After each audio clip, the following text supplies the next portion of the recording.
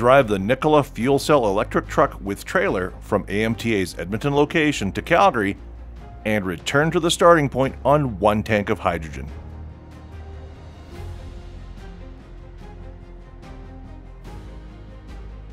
Good morning. My name is Terry Johnson. I'm from the Alberta Motor Transport Association. It is January 24th, and we are here because we're going to be taking the Nikola fuel cell electric vehicle and trying to get it all the way to Calgary and back on 1 tank of fuel. A lot of important people are here with me. We have the Nikola team. Yay, Nikola. We have Dave, who is our bison driver. Dave.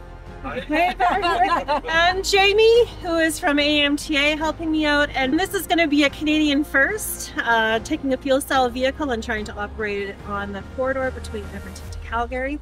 And we are excited to see what today's events will be bringing. Well, we're here today with the Nikola TRE hydrogen fuel cell vehicle, working with the AMTA and Bison. So the hydrogen fuel cell vehicle has 2 hydrogen fuel cells that create the energy that goes into the battery packs, which then feeds the high voltage power to the systems to include the drive motor. So we've got a 6x2, the driven axle is right here.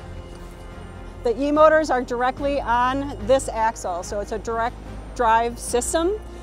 We have 2 e-motors, one in front of this axle, in between the airbags, and the other is behind the axle, again in between the suspension airbags. The vehicle itself has 545 continuous horsepower, over 700 peak, has a range of up to 500 miles on a single fill. It has 70 kilograms of usable hydrogen on board, consisting and stored in 5 different storage tanks. We have 1 saddle tank on the driver's side, another saddle tank on the passenger side, and then a backpack with 3 additional hydrogen storage tanks.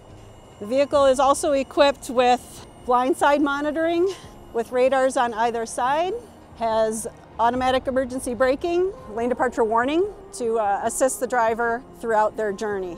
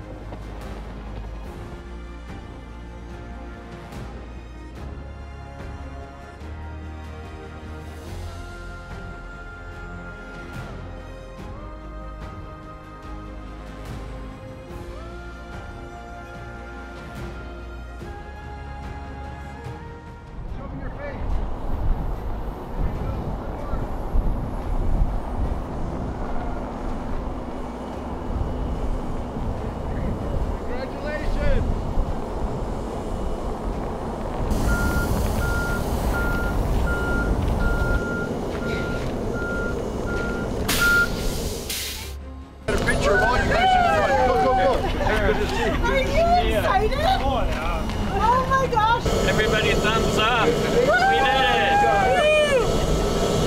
it. We have with us today Dave Lowe, who has just driven the fuel cell electric vehicle from Edmonton to Calgary and back. This is the first time. You were the first ever person to drive. Tell us about your experience. You know what? Dave. It was very fun. You know, it was all the head turns, the comfort. It was very quiet. No lack of power, no lack of anything, really. So Dave, I have a question. I know you have an injury with your back. Yeah.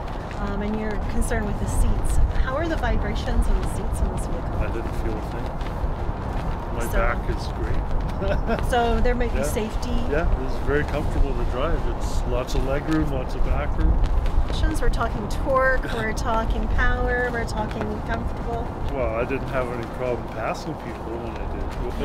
It was good, and you know, doing the regenerative braking, it was almost natural, just lift off.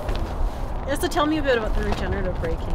well, as soon as you back off, it starts charging. You know, take it easy going up hills, get your speed up, go up another hill, back off the throttle, and it just charges. Like I had my batteries up to 77%. Yeah, well, Do you have any questions? no questions. I mean, we're doing kilometers per kilogram along the way, and I'll do the final calculations, but he was averaging between 11 and 12 kilometers per kilogram, which is exactly what we needed to make the trip. So he did a great job driving it. Yeah, and we were following behind in a different vehicle, and it was great to watch. It was awesome seeing it come down the road, and just the people turning to look at it. It was really exciting. Just a very emotional time right now for me, for sure. It's been like 3 years in the making, you know, to push the Canadian market with Nikola, and now we've made it, you know? We've made it. Proven out our truck. Proven out this is the market for it. So now, Canada, here we come. We'd like to issue a special thank you to Prairies Canada for being such a huge supporter of this project and this initiative. It wouldn't have been possible without you, so thank you so much.